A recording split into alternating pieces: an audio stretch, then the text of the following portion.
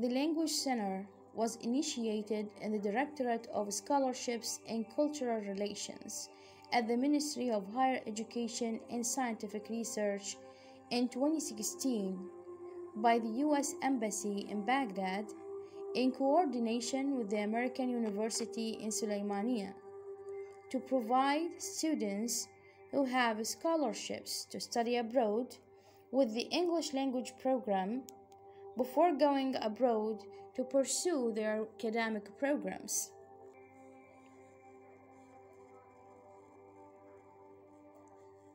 Moreover, the Language Center provides TOEFL IBT courses. When certified, the Language Center will be an official TOEFL IBT test center to students who would like to take the test. The center was opened officially late in 2018 and started offering English courses to the staff of the Ministry of Higher Education and Scientific Research in 2019 and 2020.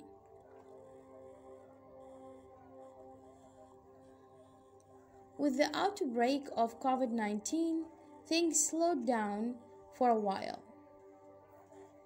Switching to e-learning, the Language Center staff has been providing several lectures and activities via Zoom and Google Classroom.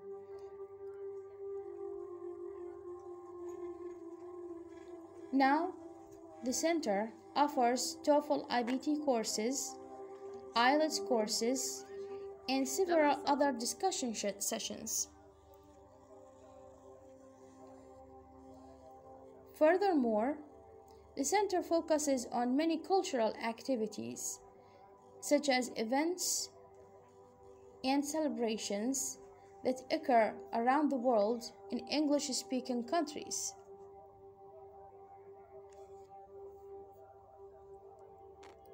There are 3 main classrooms in the center, 2 fully equipped labs, the rooms of staff, library, and a waiting room for students and the staff.